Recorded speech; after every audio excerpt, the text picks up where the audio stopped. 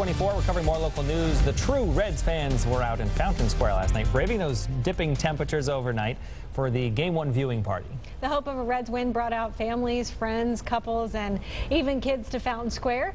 9 News caught people wearing sweatshirts, jackets, gloves, scarves, and blankets.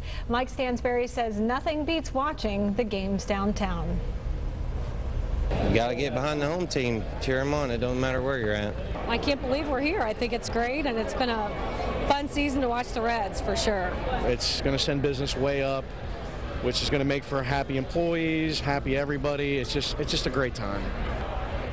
The Reds play the Giants in San Francisco one more time today. Game time 9:30 p.m. It's a late game. After that, both teams will make their way back to the Queen City for the remaining games in their best-of-5 series. Now, sports is one thing, but we also